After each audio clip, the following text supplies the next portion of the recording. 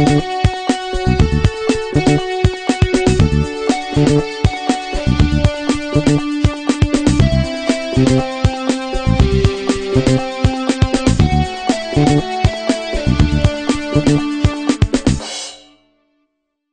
welcome to the MacMost Daily Vlog. Hello. Hey.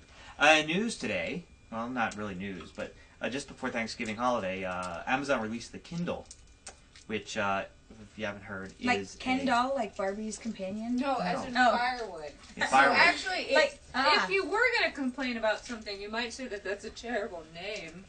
Like it. Suggest It's cute. burning books now that they're obsolete, perhaps? I don't know. I haven't touched one with my own hands. Yeah. The little reader thing? Yeah. Oh, yeah. I was just on Amazon. Sorry. I haven't touched Didn't one with know my own that's what it's hands, called. but I've watched many video podcasts and heard about it a lot. And it kind of seems interesting because a lot of people poo-poo it right away. Poo-poo it. That's what I said. Yeah. Okay. Just checking. Because there's been tons of ebook readers in the past, like the Sony ebook reader, which is still out, that basically suck because the whole idea of an ebook reader kind of sucks. Yeah.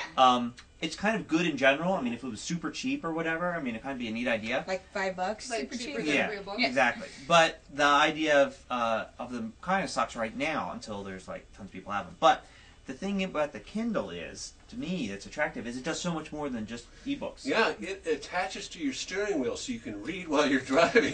No. Seriously? No. Don't get in the way of my television.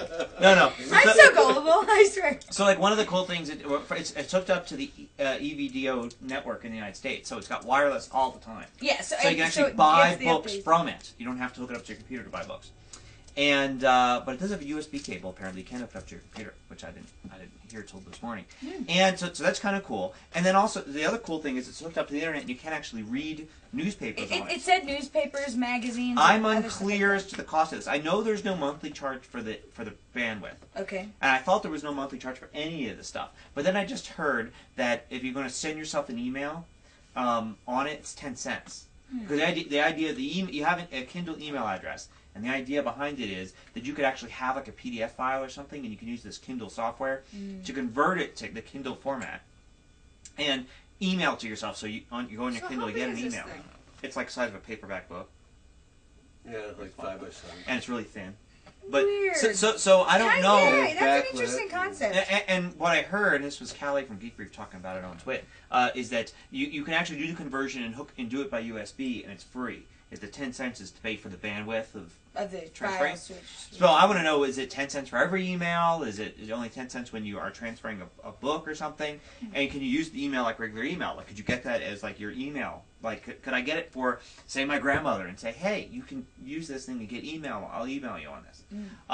But getting newspapers is kind of interesting. But again, I was thinking this was all free, and now I'm wondering, well, if you get the New York Times, is it free or not? Well, Because and it's many kinda interesting newspapers as a have reader. subscription rates for their Yeah, online it's kind of going away now versions, that Can you just, Murdoch like, bought the have it Wall Street hooked up Journal. to RSS feeds?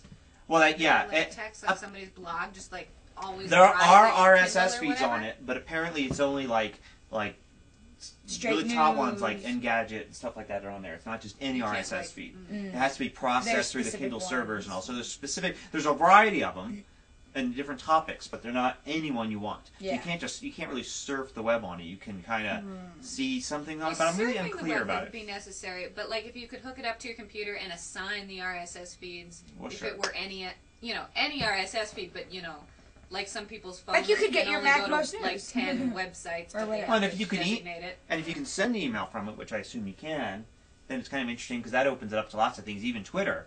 Because, is there an email interface for Twitter? You can email? I would assume that there is. Like from your phone? Well, just You an can- email. Like, all you have is an email device. Can you email Twitter?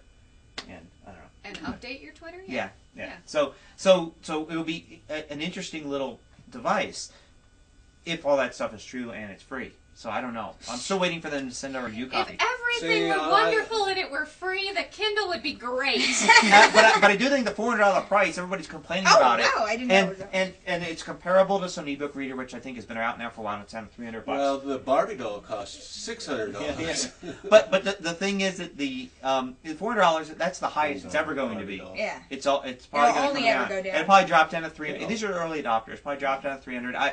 I would hope that eventually there would be a device, a Kindle device in the future that's $99. Versus That would saving be you good. the expense of buying books and the storage of having them. Having them, and you can carry a ton of them And- with you, and you can read newspapers Kind and of do like all an this iPod stuff. for books in a way. I mean, some of those Harry Potter books are huge. To have them on a little thin thing would be kind of neat. So Interesting. anyway, send us one, and we'll talk about it extensively. Yes. All right. Yes. Bye. Bye. See everybody later.